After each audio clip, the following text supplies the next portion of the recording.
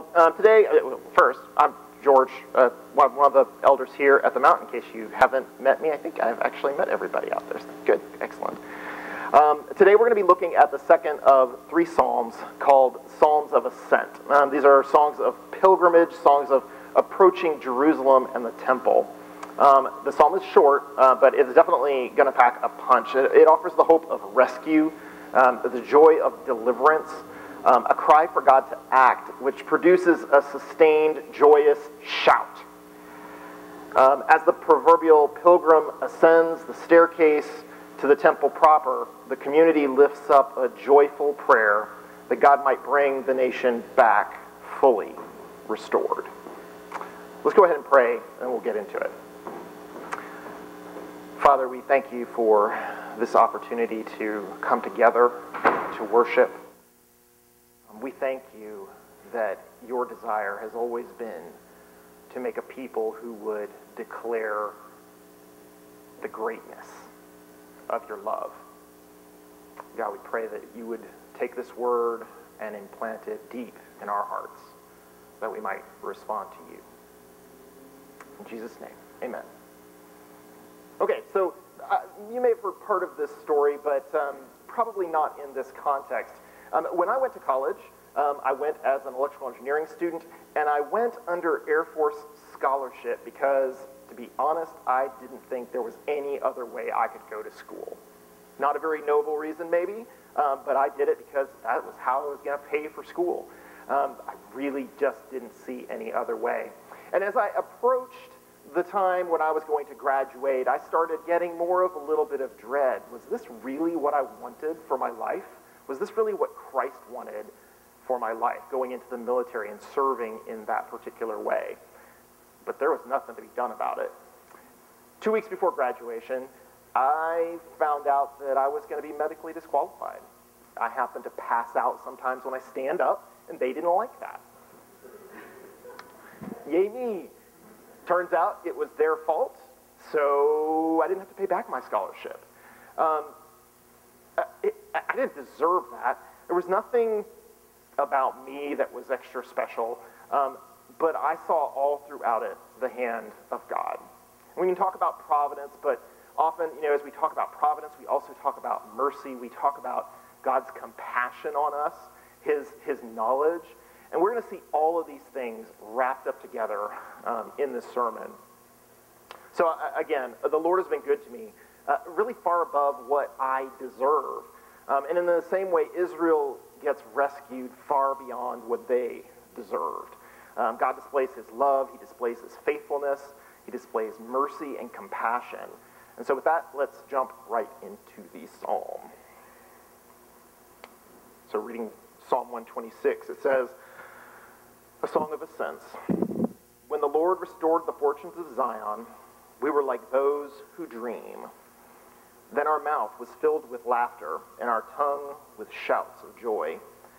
Then they said among the nations, the Lord has done great things for them. The Lord has done great things for us. We are glad. Restore our fortunes, O Lord, like streams in the Negev. Those who sow in tears shall reap with shouts of joy. He who goes out weeping, bearing the seed for sowing, shall come home with shouts of joy, bringing his sheaves with him. So, with the opening of the psalm, we see the hopes and dreams of one generation, many generations realize the end of captivity, the end of bondage. And as Christians, we can easily join in this praise ourselves. We too have been rescued. We've been brought together as a people to demonstrate the glory of God to a watching world.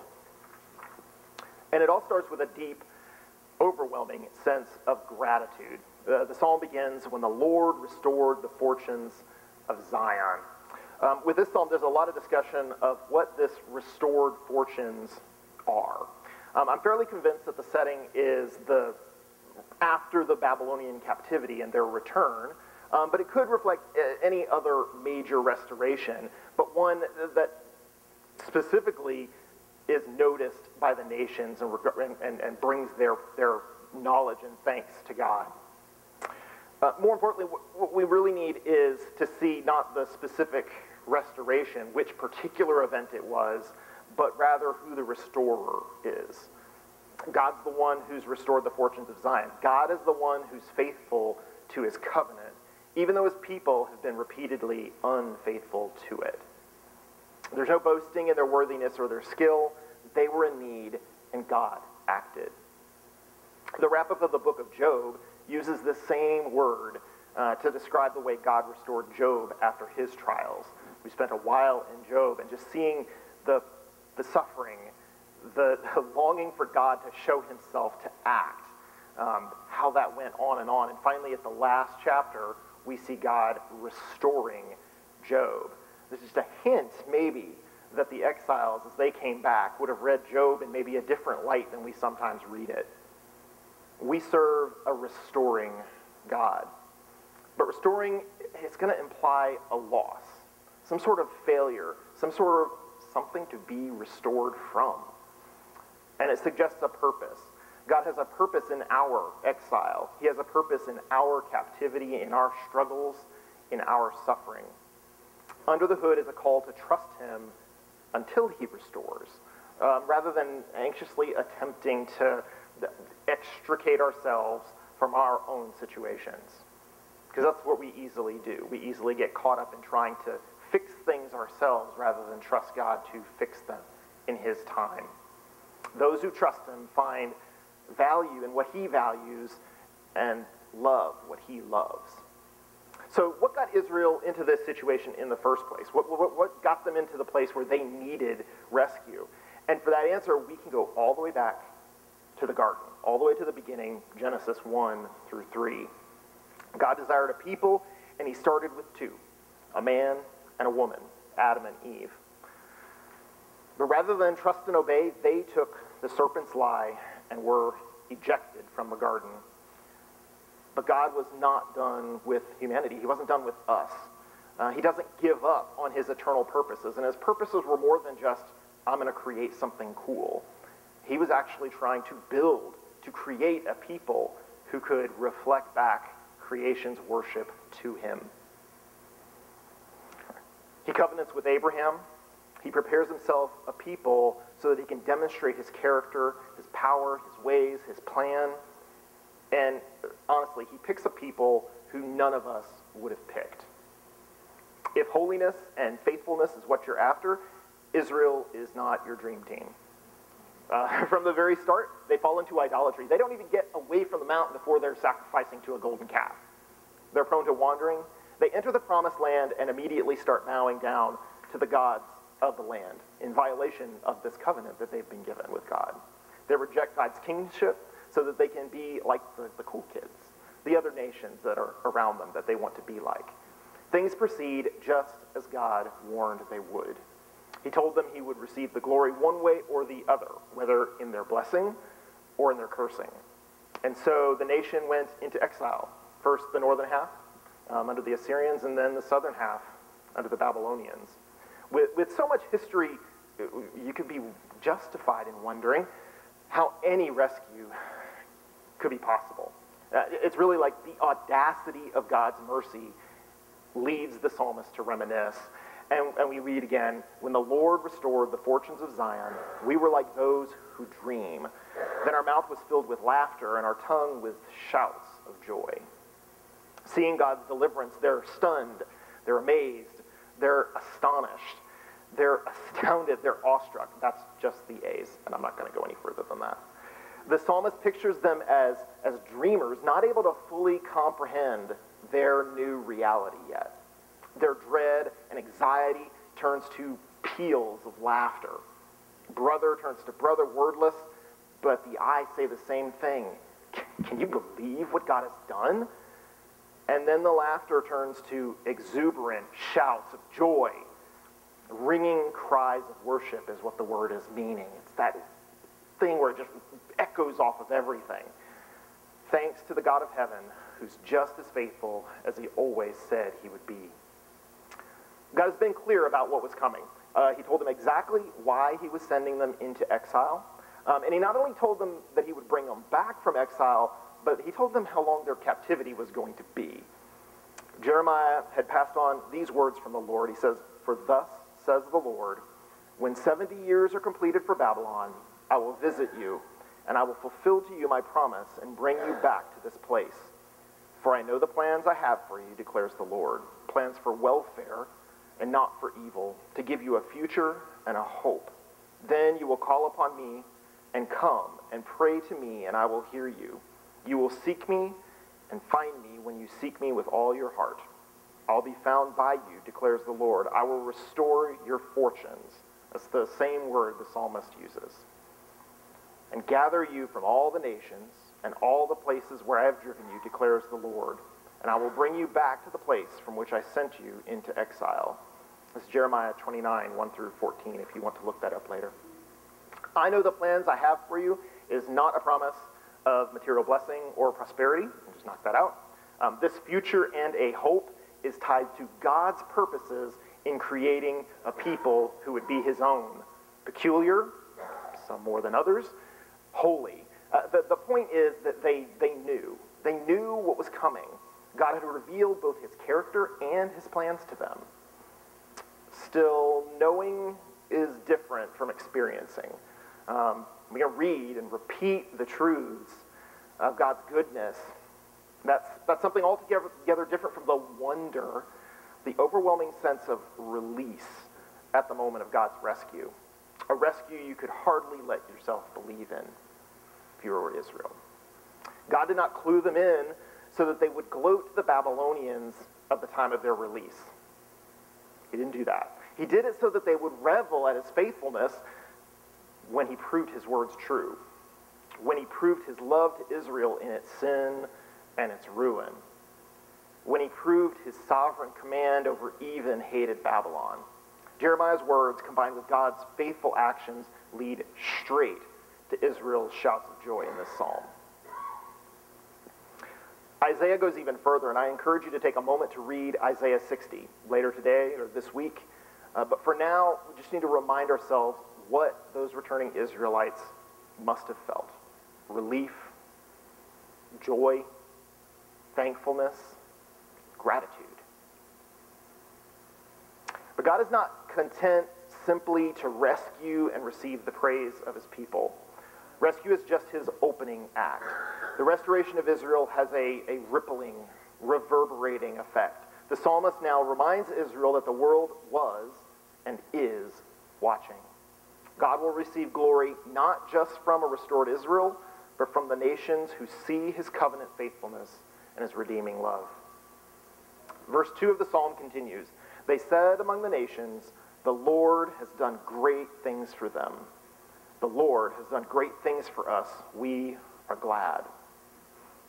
All along, Israel's mission had been more than just possessing the promised land. Just as Jesus calls us to be light in the world, Israel was meant to present the glory of God so that a wider world might worship.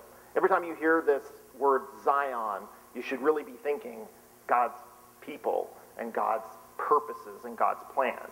Not just a capital of a nation, but God's purposes and plan. It's not Israel's holiness that draws the attention of the nations, but it's God's actions. What kind of a God would restore such a wayward nation? What God would desire such a people? He makes them holy. He shows his unimaginable mercy in tangible ways that not even the world can miss. The wonder of the nations prompts a renewed sense of wonder in Israel. God really has done great things for us, and we're called to remember the things God has done for us. And so in brief, I just want to remind us of some of what we see in the work of Jesus. Earlier we sang, "Come behold the wondrous mystery." You sang it. Here's what we were proclaiming. Jesus came as the Son of David, rightful king, fulfilling God's covenant with David. Jesus left the praises of heaven to become in every way a human being. Jesus chose to come not as royalty, but as one unregarded, a common person. Jesus lived a sinless life, though faced with our temptations. Christ fulfilled a law of holiness we were powerless to keep. Christ willingly went to the cross as a sacrifice in our place. Christ's redemption has created a new people and demonstrated the glory and loving character of the Father. Christ has conquered the grave, guaranteeing us the same in the future.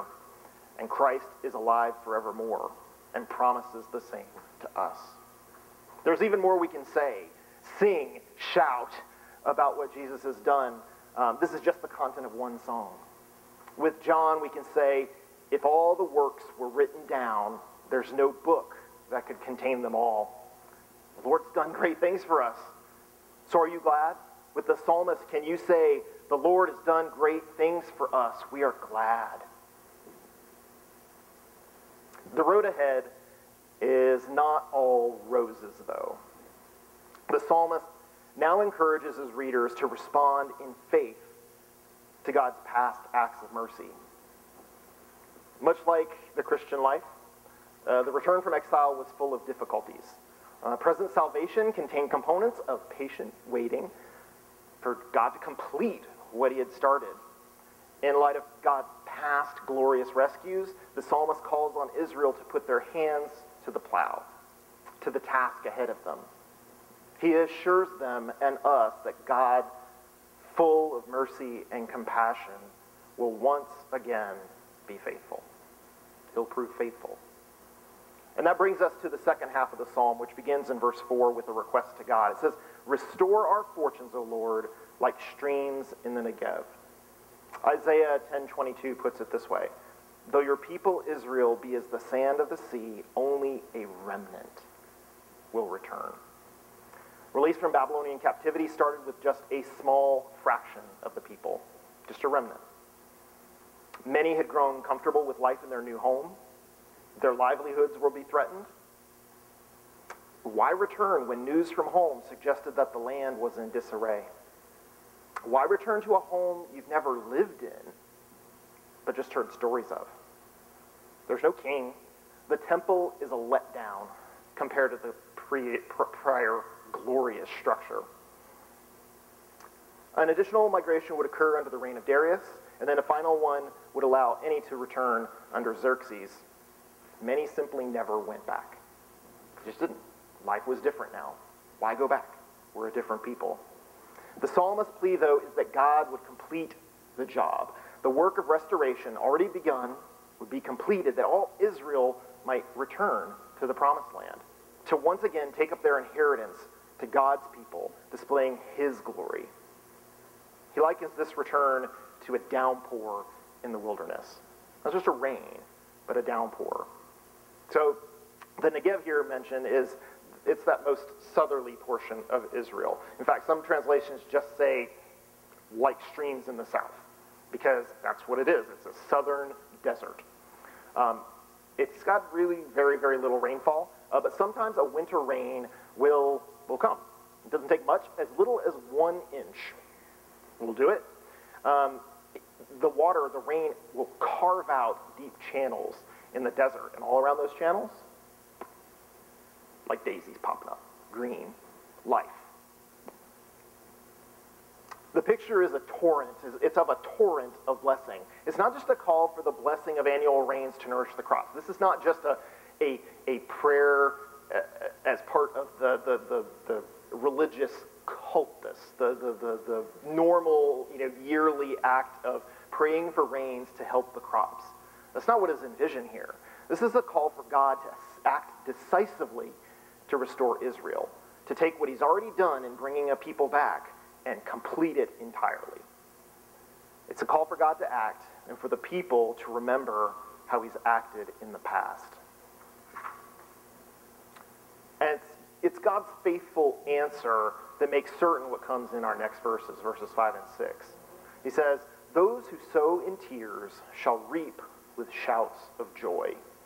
He who goes out weeping, bearing the seed for sowing, shall come home with shouts of joy, bringing his sheaves with him. So the picture is of a farmer. He's putting his last seed in the ground. If the crop fails, life is over. There's no grocery store. There's no place to go for cheap seed like we might go to Lowe's. There's no way for a second chance. He sows in tears because he knows he is dependent on God.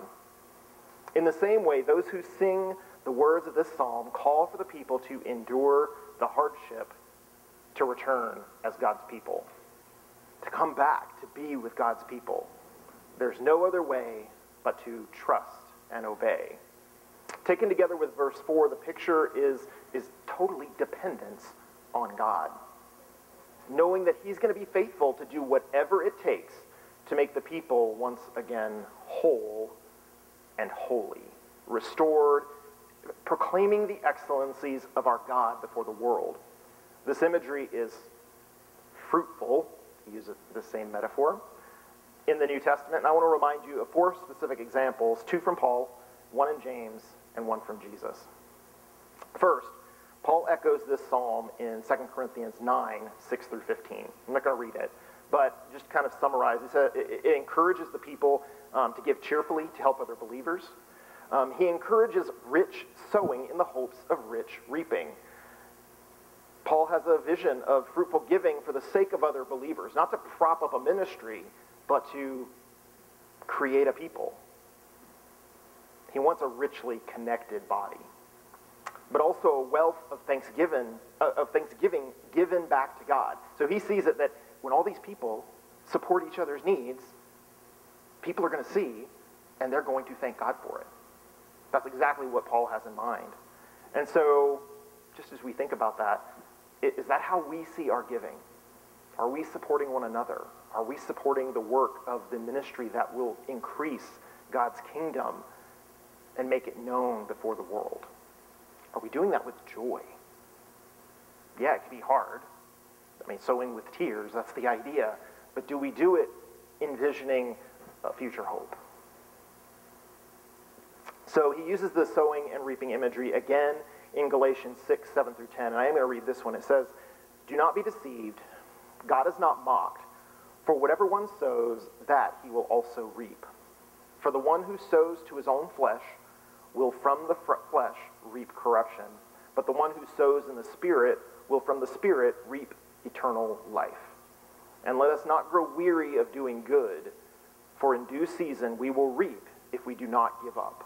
So then, as we have opportunity, let us do good to everyone, and especially to those who are of the household of faith." So Paul calls us to a special relationship with the body of Christ. We're to do good to everyone, but especially other believers. In the psalm, just as in these passages from Paul, we see that the reward, our future hope, is related to God's people. The call for streams in the Negev, streams in the south, God's overwhelming flood of mercy is about the flourishing of God's people, not just us individually, and this to God's glory. So moving to James 5, 7 through 11, also pictures a patient farmer. James reminds us that the coming of the Lord is at hand. The coming of the Lord is at hand. That's a truth that we cling to. We recognize God is coming back to vindicate us in our faith. He reminds us of the steadfastness of Job, which we saw earlier is tied to this psalm with the restoration of Job's fortunes. James points us in the midst of patient waiting on God to the fact that the Lord is compassionate and merciful.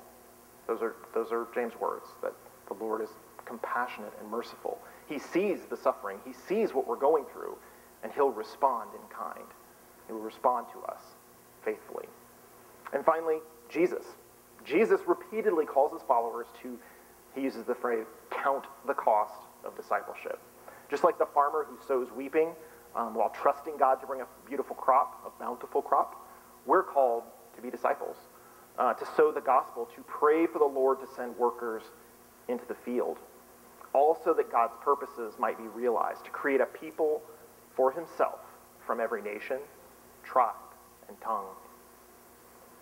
From the beginning, the very beginning, God has been about the business of creating this people for himself.